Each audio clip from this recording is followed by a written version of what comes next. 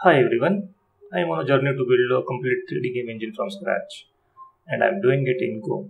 Today, we are diving deep into the heart of it, the rendering pipeline of my game engine.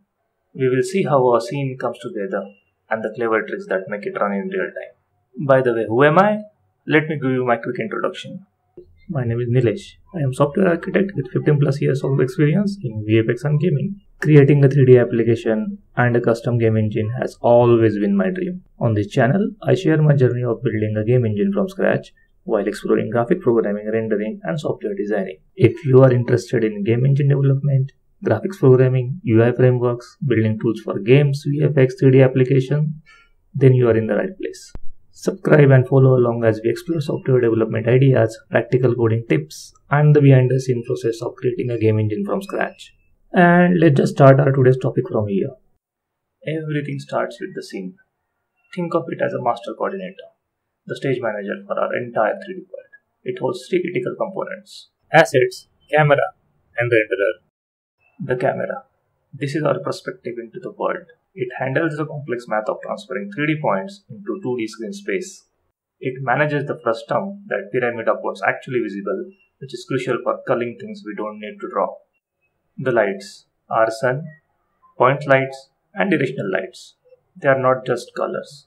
They hold transforms, intensity, and most importantly, they manage their own shadow maps, which we will get into it in a bit. Next, the assembly. An assembly is like a game object. It can be a tree, a rock, or an entire building. It contains geometries, the actual meshes, and can even reference other assemblies. Can create a powerful hierarchy. Now that we are aware about three components of our scene, let's see how the render happens. Before any rendering happens, the scene's update method is called. This is the heartbeat.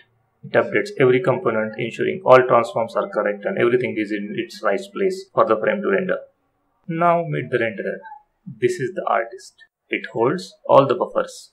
The frame buffer for colors, the depth buffer to handle overlapping objects correctly, and the buffers for shadows and post-processing effects like fog. It also has all the switches that controls how we render our normals, how we render our fog, and so on. The magic starts with the RenderTriangleFunction. For every visible triangle, this function is called. It checks if the triangle actually inside the camera's view. If it's behind us or outside the frustum, it gets thrown away immediately. This is called as frustum culling, and it's a huge performance win. Triangle qualifies, it gets sent to the next RasterizeTriangleFunction. This is the core. It's like the artist's brush that takes a 3D triangle and paints it onto the 2D screen. It finds the triangle's corners, figures out its bounding box, and then fills it in pixel by pixel. For each pixel, it calculates the depth and checks the Z buffer. If the pixel is closest one we have seen so far, we draw it. This is what makes objects correctly hide behind each other. But the flat triangle is boring. This is where lighting calculation comes in. This function is like a shining spotlight on the painted triangle. Material color checks if there is a texture and uses the surface normal to calculate how much light from each source hits that exact pixel. It adds up the ambient light, diffuse shading, and specular highlights. And for shadows, we use shadow mapping. Before the main render, each light that casts shadow renders the entire scene from its own perspective into a depth-only image.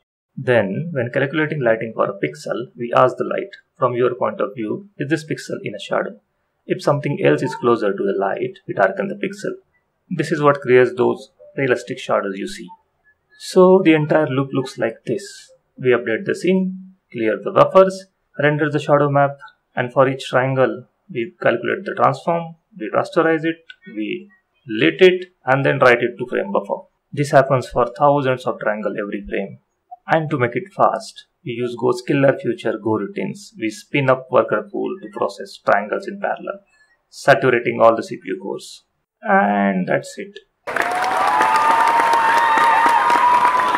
From the hierarchy of assemblies in a scene, through the mathematical lens of the camera, we finally brought life to our image with lighting and shadows. It's a ton of code, but seeing it all come together to render a complex scene in real time is incredibly rewarding. If you want to deep dive into how we manage the asset and geometries, please let me know in the comments. You can find the complete code for this project on my GitHub, link in the description. If you have enjoyed this video, hit that like button and subscribe for more developed content. Thanks for watching. I will see you in next one.